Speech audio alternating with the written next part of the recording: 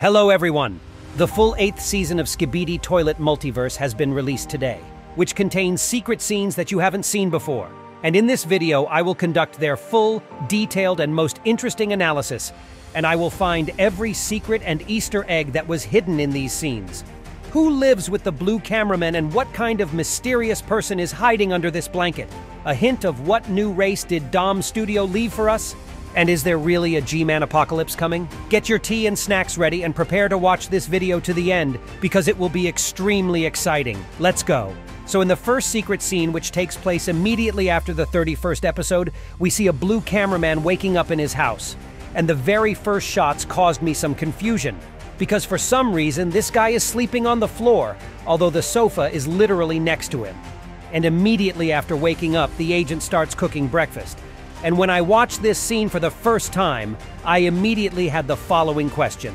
What is he going to eat anyways, and why does he need food at all? Because in the 23rd episode, we saw how the same drill men ate something like machine oil, and probably other races adhered a pretty similar diet. And so I assumed that he probably wasn't cooking for himself, but then for whom? We'll come back to this later, and now I'll tell you about the Easter eggs that I found.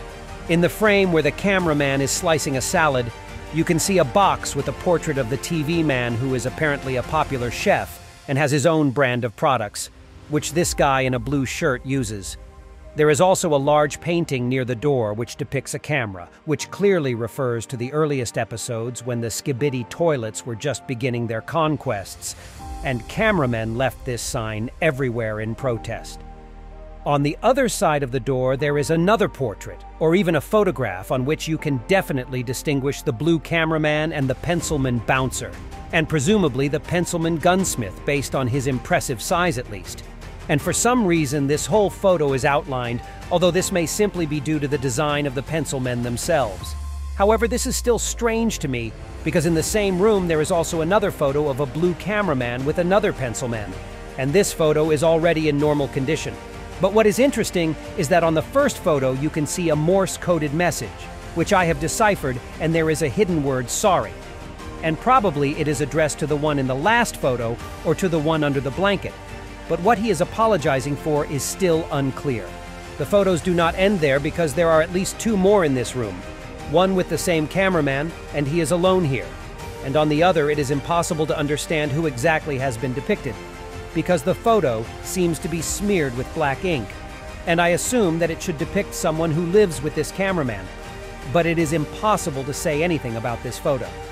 There is also a stack of books in the same room, and there is a word on each of them: camera, speaker, TV, clock, drill, and pencil. And I think it's not hard to guess that these are all the races of the Alliance that are currently represented in the series. However, why did the creators of the series put this secret here? Obviously, they want to tell us something by this, and most likely it is connected with the appearance of a new race in the future. And in this regard, I have some thoughts that I will tell you right now.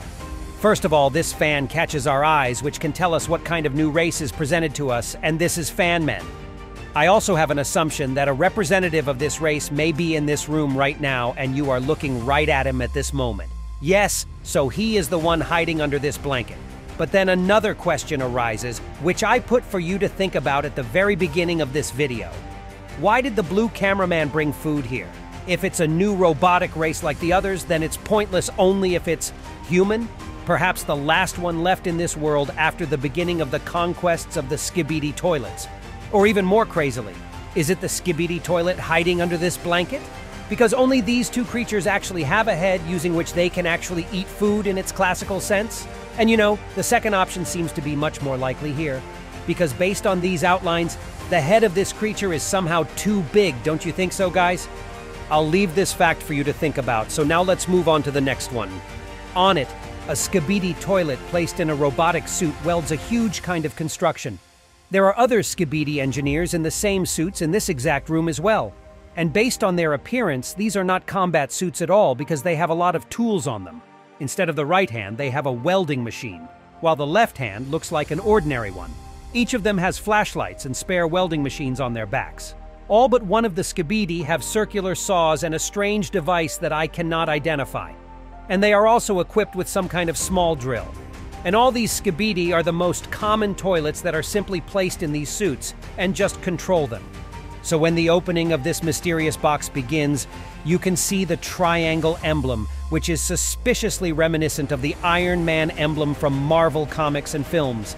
And perhaps this can tell us about the abilities of the one who is being hidden in there. So I think that this did not come as a surprise to anyone, but G-Man himself is actually hidden in here, whom we have not seen for a very long time. And he became this very weapon that was predicted to appear one day.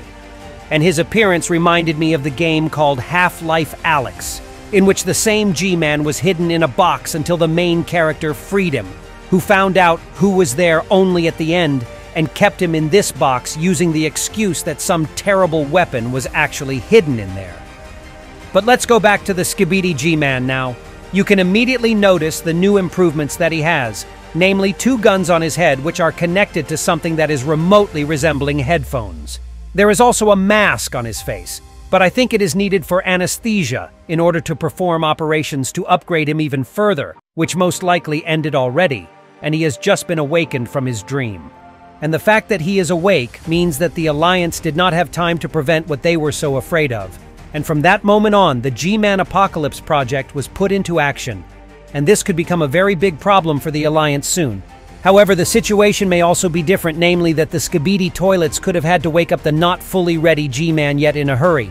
Because as we remember from the last episode, the Alliance was already directly near the last known Skibidi base, and the agents came out to be victorious from there. And perhaps that is why the Skibidi toilets had to put this plan into action in a hurry exactly. And why this may be quite useful for the forces of the Alliance. Because at one very important moment, something may not go according to the Skibidi's plan.